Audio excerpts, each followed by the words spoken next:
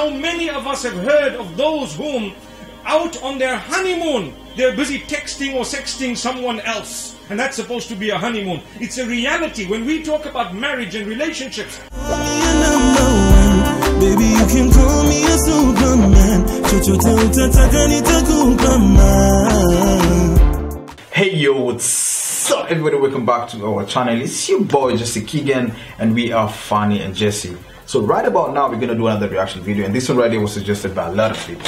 But before we get into the reaction, guys, I want to thank everybody out there who's been subscribing to our channel. You guys are really amazing, and it's so sad that what is happening today in the world is so sickening. As you're watching this video, there's so much that is happening today as we speak. There's what we call the World War III, where the United States have threatened to probably attack Iran if they retaliate or something like that. I think everything is on the news. You can just go watch it. And also another thing, guys, in Australia, it's burning crazy, like super crazy. A lot of animals are dying. And I was reading an article the other day, and it was saying that billions of animals are dying. The kangaroos and, you know, all these animals, man. And it's so sad we've come to a point where things are happening like this. I don't know.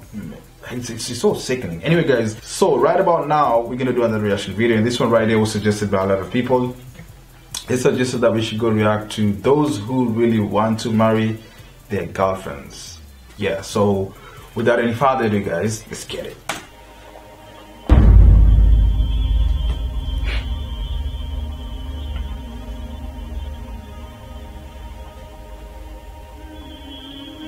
Having a relationship with a third party, please be honest. Please come out clear to your parents, to everyone else, to say, you know what, I am having a relationship with another person and I won't be able to consider this, because the biggest punishment, and I'm saying this based on what comes to me in terms of queries and those who seek help, the biggest sin is when you're marrying someone knowing that you are involved with someone else.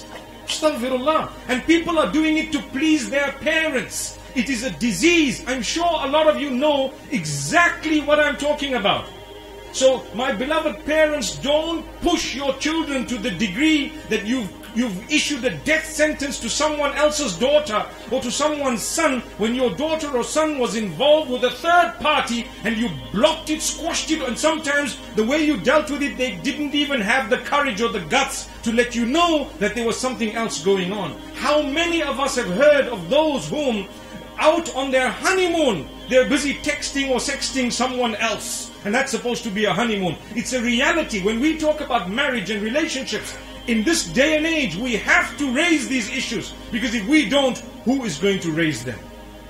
So my beloved parents, you are a criminal if you've done that. Criminal. And I promise you that would be so bad, because you have messed up and ruined the life of an innocent child. Someone else. You've ruined their lives to the degree that you don't even realize they could have been happier with someone else, and they would have been happier had they not even been married. So this is why we say the first step, just be honest. You come forth and you say, you know what, unfortunately or fortunately, whatever it is, I'm not interested here, I'm involved somewhere else, I'm interested in a third party, my parents are forcing it on me. And now we have a bigger problem where the guy says, yeah, I know that they're forcing you, but I don't care. I don't mind, it's fine. What are you talking about? I've come across such cases, whether it's for immigration purposes, whatever other purpose it is. Wallahi, this is criminal behavior. This is absolutely unacceptable. It is against the basic rights of a child to choose the spouse. It's a basic right.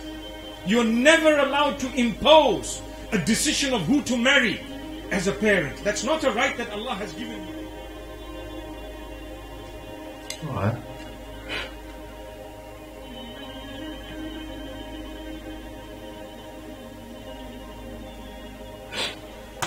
Alright, wow. Such a short message, but really has a lot of weight in there. He talks about, I think this is Mufti Menk or something. He talks about parents who impose marriage to their daughters or probably their sons to, pushing them to marry. You get it? I don't think that should be a thing. Actually, in this day or life that we're living in today, I think it shouldn't be something that should be imposed. I mean, it's a basic right, just like the way he just said, it's a basic right. Somebody has to choose, like, I want to be with that person over there, and it should be her own decision, not your decision. I think parents make a lot of mistakes. They think that okay, I understand that parents, they really want to see you they want to see you in the hands of a good person and whatnot, but at the end of the day, how are you sure that this is a good person? It's not like just because he got money, just because he's coming from a good family, doesn't mean that he is a good person. Most of the people who come from these rich families and maybe good families, their sons and daughters probably sometimes are really reckless and responsible. You get it? So let your daughter, let your son just choose what he wants to be with, because he has a first-hand experience. He has the first-hand look, because he's the one who's dealing with that person, and he feels it in his heart that this is the type of person I want to be with. But not you as a parent to decide that I want you to be with this person, because at the end of the day, who's going to go in the house with that daughter or that woman or that man that your son or daughter is marrying is actually a daughter and your son that is going to go in there, not you. So I feel the message is really clear. Don't impose your son or daughter into marriage, especially daughters. But I think this goes much in the Muslim community, because it's far on that side. Because in the maybe Christian community, I think people have choices. People have, it's the basic right to go in there and to go out there and choose for themselves who they want to be with, and they bring to the parents, and the parents, they'll be happy that, okay, this is the person that you've chose. We're happy for you. If he is a good person or if she is a good person, then we have no say to actually reject your decision. And I think that's a good thing, and I think that's a good decision. That's how it should be. And yeah, this is such an amazing message. I think everybody have learned one or two things on this message right here. If you feel like I reacted to this video in a better way, just give me a thumbs up. And don't forget to go down in my comment section, tell me exactly what you feel about my reaction and what you feel about this video. Just let me know in the comment section below. Do you think your parents should decide for you, or do you think that you should be able to decide for yourself who you want, and which one is normally the best? Okay, I know there's some rare cases that parents choose for their children or for their daughter and they end up being in a lovely marriage. But those are rare cases.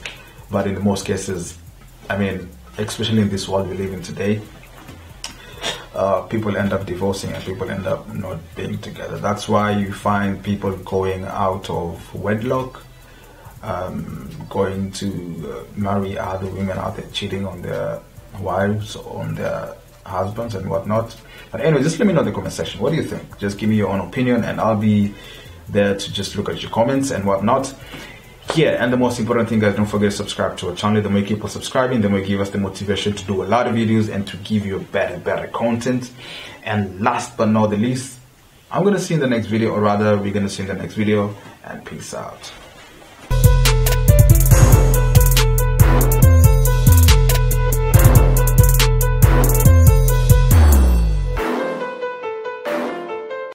When I think about you